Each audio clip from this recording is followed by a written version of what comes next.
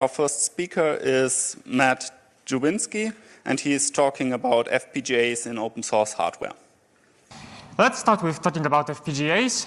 And the motivation is that our CPUs haven't been going faster for a while now. And the limitations of the CPUs haven't been disappearing either. For instance, we have a finite number of functional units. So if we would like to perform operations which require arithmetic operations like addition and loading data from memory, we can make them faster up to a point. We have only so many ALUs on a CPU, we have only so many load store units, so even though we have instruction level parallelism, the limits of the instruction level parallelism limit the concurrency we may achieve. And in practice, the trade-off is that CPUs are very general purpose, but the hardware that they offer to us is fixed functionality. If you have that many ALUs, you cannot change them to be something different. Sometimes we don't need flexibility at any cost. Sometimes we are willing to pay those trade-offs in a different direction. And the offer of FPGAs is that we can make our own functional units with lookup tables and flip-flops.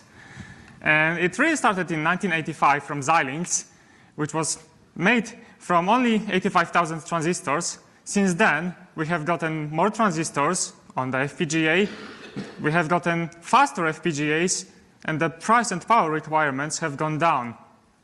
We probably all heard about the applications like Microsoft Bing, being able to go through entire Wikipedia in a fraction of a second.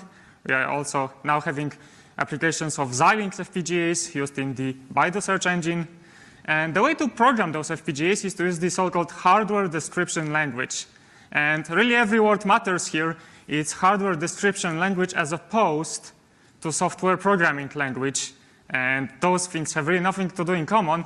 The analogy is really closer to digital circuit design. It just happens that instead of using the CAD tool and laying out the schematic on a diagram, we happen to express this in a text, which looks a little bit like a programming language, but it's still an expression of a circuit, a digital design.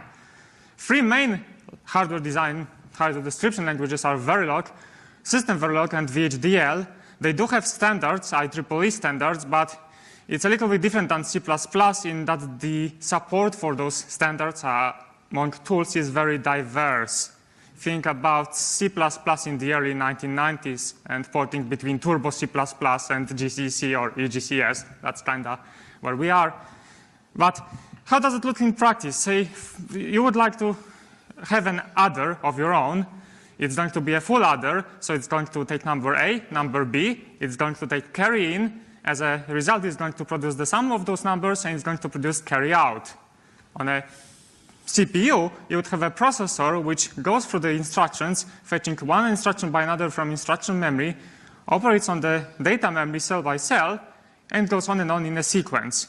On an FPGA, you don't have any instructions or any interpretation going on. You can directly lay out the hardware that corresponds to the implementation of the adder that you would like to have. And to give an example in system Verilog, it's basically there are two kinds of logic that we start with. Combinational logic is where the inputs depend only on the combinations of the outputs. So if you have something like AND gate, you have 1-bit input A, 1-bit input B, and you take A and B, and this is your output. You only have combined those inputs to produce the outputs, and this is all you have done. That's combinational logic.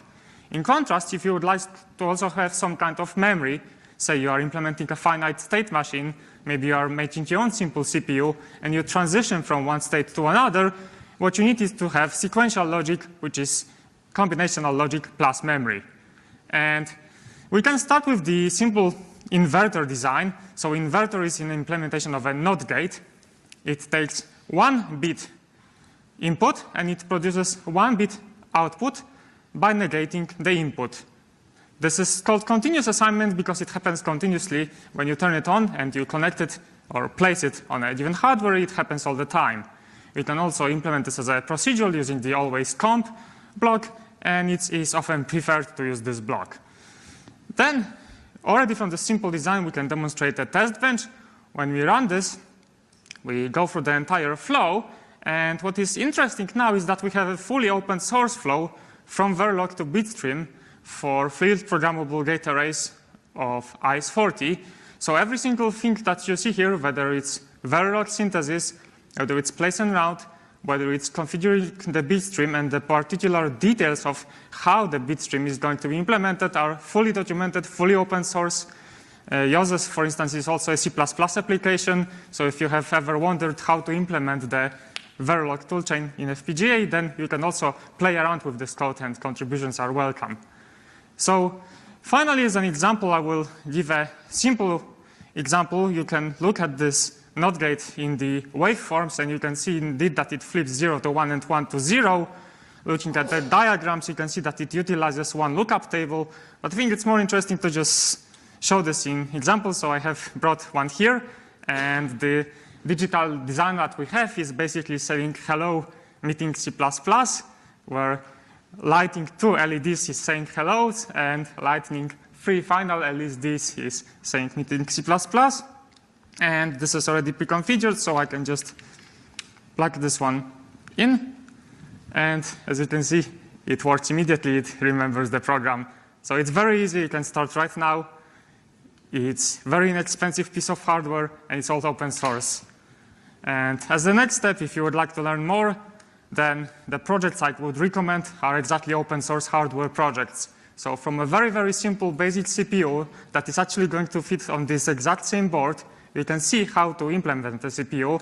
The instruction set architecture is RISC-V, which is also a fully open set instruction set architecture. You won't get sued if you will try to sell a CPU design with this instruction set architecture. It doesn't hold for any other architecture, I think, with certainty.